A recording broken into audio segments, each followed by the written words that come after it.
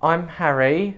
I work at Mencap and I'm one of the colleagues at Mencap who has a learning disability and also has autism. And I am a spokesperson for Mencap and I am also on the board of Inclusion Europe.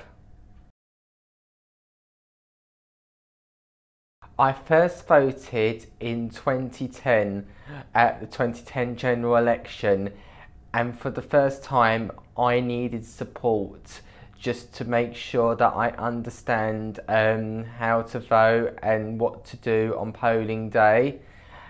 And I had support from my mum, and from that experience I think it was a great experience because I got the opportunity to voice my opinion who should lead our country and should be who should be my local MP for my constituency.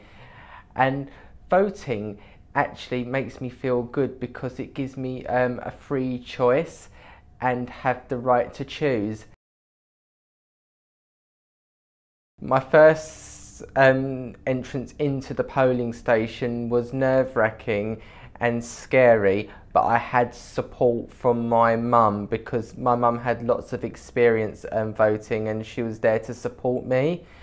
And voting for the first time was I realised it wasn't scary at all. It was exciting because and I'm voting for my rights. When somebody walks in, including people with a learning disability, it's a good idea to have someone with an accessibility badge because that's where the communication starts.